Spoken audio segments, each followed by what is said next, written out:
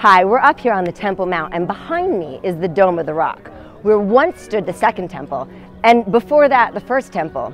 But what was there before that? It wasn't just a rock. I'm sure Rabbi Levi can tell us all about that.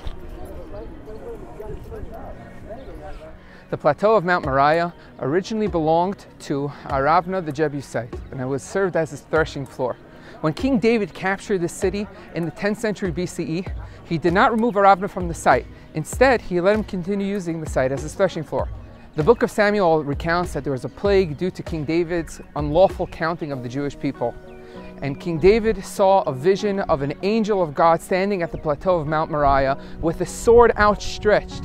King David went to Aravna, he bought the site, built an altar, and offered a korban.